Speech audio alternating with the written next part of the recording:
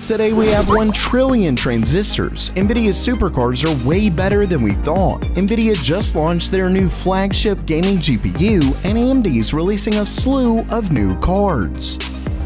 Welcome everyone to Gamer Meld.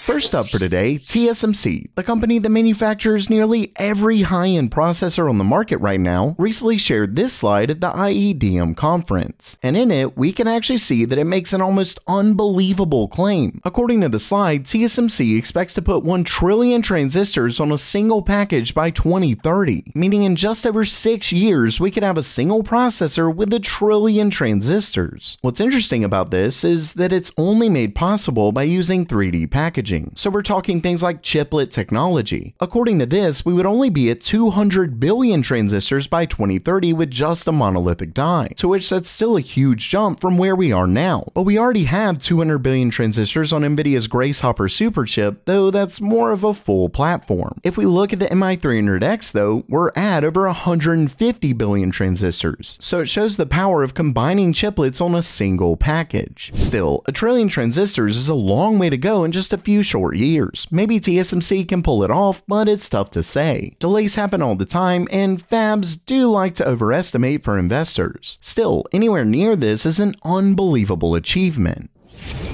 Next up for today, Nvidia's next-gen supercards are way better than we thought. But before I get to that, learn how cool PC hardware like this actually works with this video sponsor. Brilliant, the ultimate online platform to learn PC hardware, or really any STEM field, because they teach you in the coolest way possible, by actually making you get in there and do it yourself with these fun puzzles that teach you the concepts and then build on them. It makes learning really complex subjects easier than ever, like learning how AI chatbots work with their new course on large language models. Want to learn how memory works? They've got you covered there as well. Ready to code? There's even courses on that. Whether you're a beginner or a professional, Brilliant has something for everyone. And if you've been debating on joining, now is the perfect time, because Brilliant is offering my viewers a 30-day free trial when you visit brilliant.org/gamermeld. Plus, when you sign up at brilliant.org/gamermeld, you'll get 20% off the premium membership for life. This is one incredible deal. Once again, that's brilliant.org/gamermeld.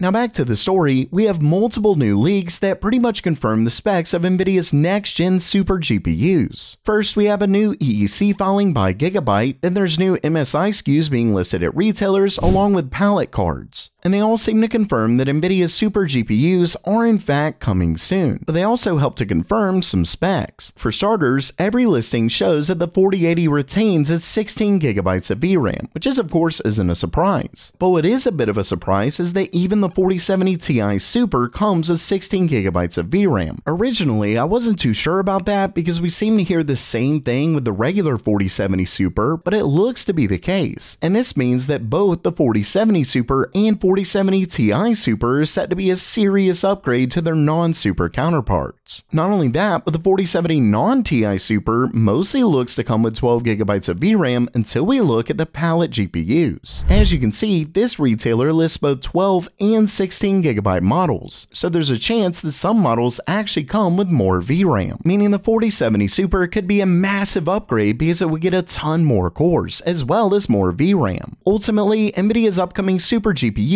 are looking better and better, but as always, it's really gonna boil down to price. Fingers crossed.